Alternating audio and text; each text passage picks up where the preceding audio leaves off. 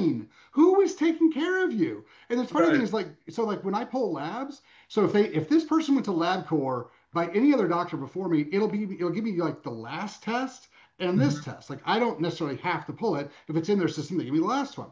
And I'll see like calcium levels through the roof. And I'm like, did you get your parathyroid levels checked? They're like, no. And I'm like, can you give me your last three blood labs? And they're like, sure, because I only get the one last.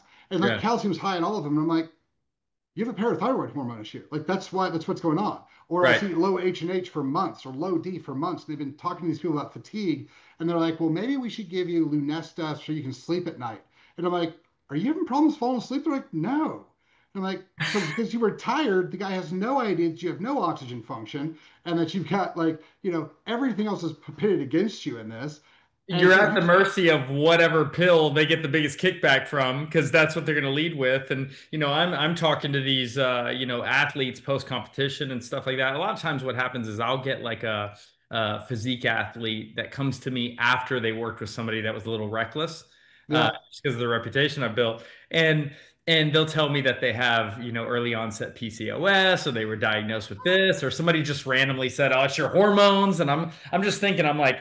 I zoom out a lot. Sometimes I don't even start with the science in my own head.